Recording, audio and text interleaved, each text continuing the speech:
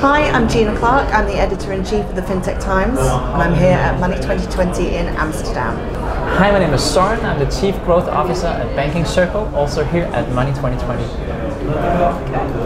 Hi Søren, nice to meet you here in the flesh for the first time. Yes, yes.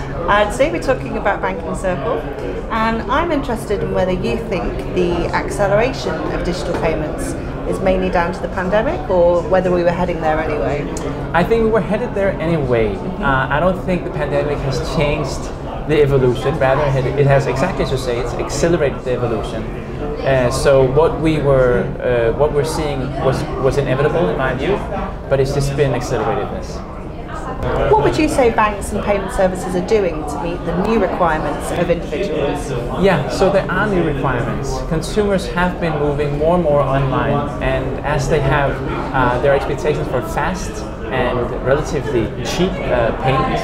But more than that, there is also a demand for flexible payments. I think buy now, pay later is a great example of that. There's one fact I keep remembering, which is that in December last year, a quarter of all Christmas presents in the UK were bought using BNPL. Oh wow! I'm sure there's a lot of other similar stats, but I think it's a remarkable one that really tells us that this is a new payment method that is here to stay, that the consumers have demanded because they like the flexibility of that, and that is accelerating, and that is what we're seeing. And all the providers of payments and such solutions will need to accommodate those new demands. Yes, I mean, there's certainly some opportunities, but I imagine there's some challenges as well. Yes, so competition has increased because the battle for the online merchants interface and the ownership of that as client is increasing because it's become very attractive.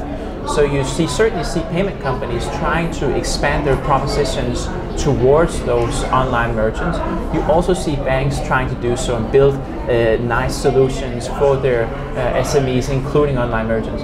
But you also see new players, relatively new players. ERP systems are delivering more and more nice apps in their ecosystems to serve those players, those online merchants. But also software platforms. So, for example, Shopify trying to build, or indeed successfully building, a very rich ecosystem that includes payments and capital to the same online merchants. So competition is intensifying, I would say. Definitely. Yeah. And is there anything stopping banks and payment companies from servicing these individuals effectively? Well, I think increasingly banks and payment companies will need to ask themselves what their core capabilities are. And I believe it is exactly that of building strong relationships with, for example, online merchants. And as they do so, they will need to partner up with others to get some of the back-end solutions to enable their services.